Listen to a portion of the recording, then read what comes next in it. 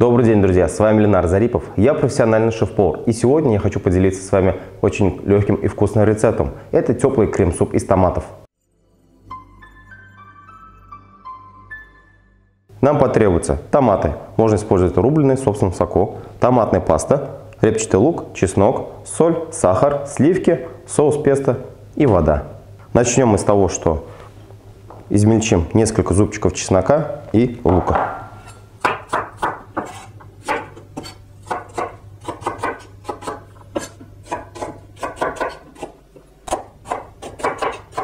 Ставим сотейник на огонь, наливаем в него небольшое количество масла.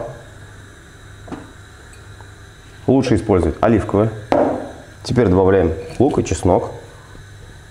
Периодически помешивая, обжариваем до размягчения.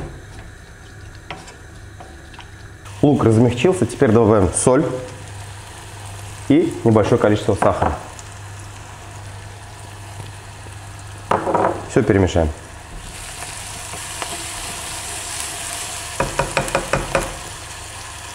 Теперь добавляем томатную пасту.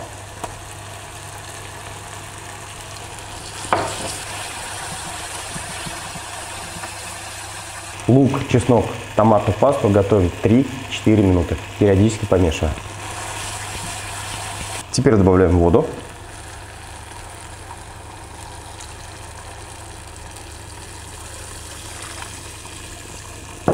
Перемешиваем.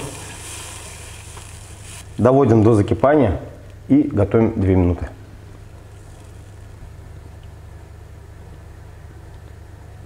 Далее вводим томаты в собственном соку. В моем случае это измельченные томаты. Аккуратно перемешиваем, убавляем огонь на минимум и готовим 7 минут. Прошло несколько минут. Аккуратно сейчас все перемешиваем. И измельчаем погружным блендером.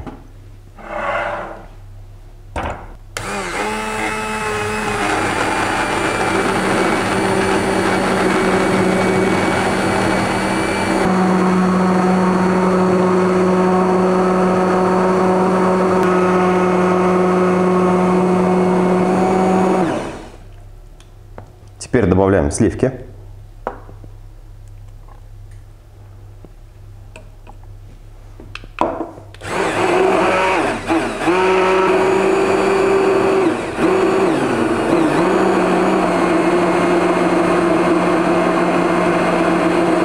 Теперь необходимо довести до закипания суп.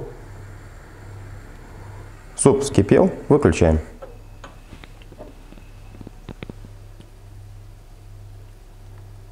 Можно подавать.